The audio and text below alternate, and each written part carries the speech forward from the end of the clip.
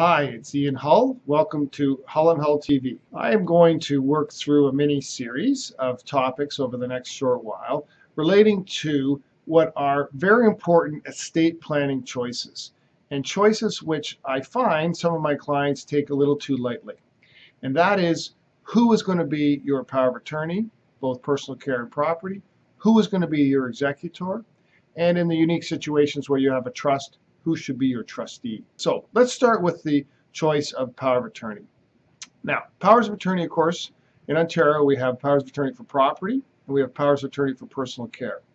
The individual you are going to choose in regard to those two options are sometimes different and are, of course, vital because you will be living when all of them are going to be, when all of the decisions are going to be made by them. So let's start with the power of attorney for property.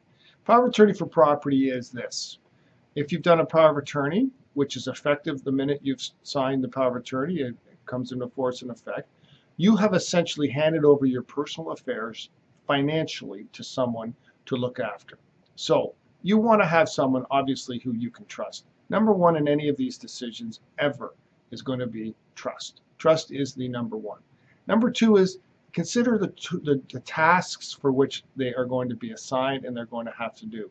And a power of attorney for property is an easy illustration because, of course, the task is going to be someone who can run your money, look after your financial affairs, is prepared to either delegate or will do the necessary granular detail that's required when you think about it to pay your bills and to keep money flowing out while you are under a disability, and that you are incapable of doing this. And it could be as simple as a car accident where you hit your head and you are out of the loop, so to speak, for a shorter, finite period of time, or sometimes in circumstances, of course, when we get older and we create situations of declining health by cognition loss. So that's number one, and that is the choice of power of attorney in the context of a power of attorney for property. So thanks very much for joining me today with 2 Minutes with Hull and Hull.